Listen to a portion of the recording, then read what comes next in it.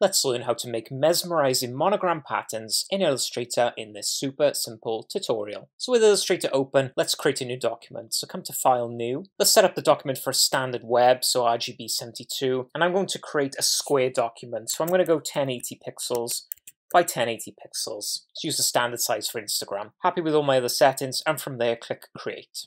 With the document open, let's go to View, Show Grid, and let's go to Illustrator, Preferences and General, Command or Control K for hotkey, and under Grids and Guides, decide how big or small you want your grids to be. So I'm going to set a grid line every 20 pixels, happy with that, and from there click OK. Then come to View, Snap to Grid, come to your Fill and Stroke, switch so that your fill is black and your stroke is white, and we're going to check off the stroke, so we just have a black fill and no stroke. And if I Command or Control Plus to zoom in, I can now use these grid guides to create my pattern. So come over, grab my rectangle tool. Remember now I'm snapped to grid, so I can draw out my pattern using the grids to help me, and go ahead and create your monogram pattern. So I'm just going to create a pattern very quickly. And again, I'm using the grids to guide me. You can see this snapping to the grids.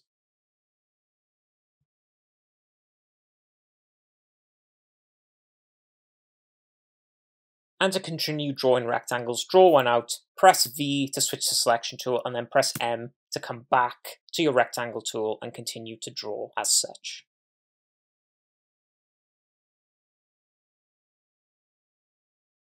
And once you've completed your monogram pattern, let's just Command or Control minus to zoom out a touch, grab a selection tool, and let's select everything on the canvas, and let's just join this using the Pathfinder, so we'll unite this shape together. Then bring up your swatches panel.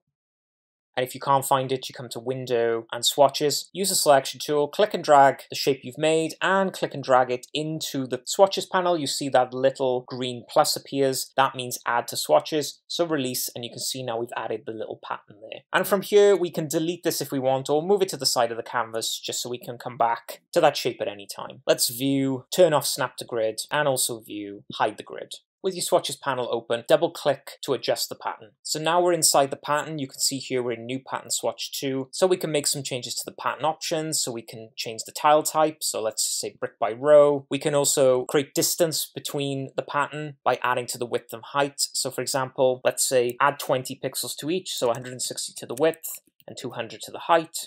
And we can also change the offset here and make various other changes. So once we're happy with the pattern, click Done, and that takes us out of the pattern and back into the artboard. I can also make duplicates of this pattern by selecting the pattern swatch, click and drag in onto the Create New icon, and there I'll create a second pattern. So I can adjust the color, say, in this one. So if we come to the second pattern, double click to go in, and then if I use the selection tool, select the shape, and then maybe let's change the color. So we'll change that to an orange, press Done, and there we go. I now have two patterns, one that's black and one that's orange. And again, I can double click to go in any time, and both these patterns are fully adjustable. So let's apply this pattern as a fill. So if I just Command or Control minus to zoom out, let's select the background color. So I'm just going to select this green, grab my rectangle tool, click on the canvas and create a rectangle the size of the canvas. So 180 by 180, press OK, select with selection tool, use my align panel and align to artboard horizontally and vertically. And let's create a second rectangle to apply our pattern to. So click 1080 by 1080, press OK. So right now the fill color is the same as this. So if we come back to swatches and we just select the pattern here, that now applies the pattern as a fill color. Select with selection tool, and let's just align this horizontally and vertically to the canvas. And finally then, if we want to make changes to this pattern in terms of the size, in terms of orientation, if we come to our appearance panel, if you can't find it, go to Window,